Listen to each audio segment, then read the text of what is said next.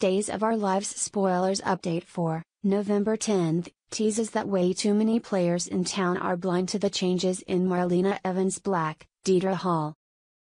Not Susan Banks, Stacey Hayduke, though.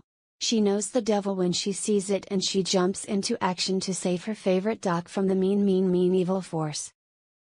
Unfortunately, the devil tames her like the kitten she is. Also facing the devil is Paulina Price, Jackie Harry, but unlike Susan, she has no clue what's going on. She shows up to have a talk with the doc and ask a favor. Is this about Paulina's secret that only Marlena knows? Probably. Meanwhile, things get awkward over in Horton Square when Sierra Brady Weston, Victoria Conifal, runs into her ex. How will Theo Carver, Cameron Johnson, handle seeing Sierra with Ben Weston, Robert Scott Wilson? It won't be easy.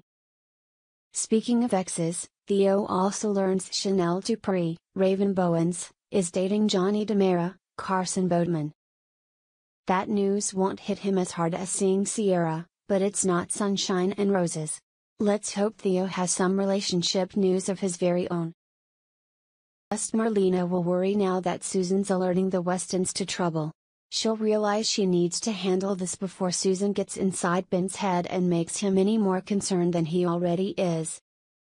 With that in mind, the devil will use Ben's deep trust of Marlena in his favor.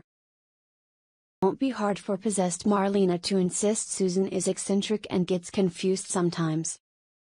Marlena might even argue that Susan could be lonely and looking for a little attention. Regardless, Marlena will let Ben know there's no cause for alarm and hope it sinks in. Meanwhile, Sierra and Susan will contemplate who might come after the baby. Although Sierra won't be fully convinced the threat is real, she'll have to assume it could be. Sierra won't stand by and let some evil force target her unborn child if she has the power to stop it.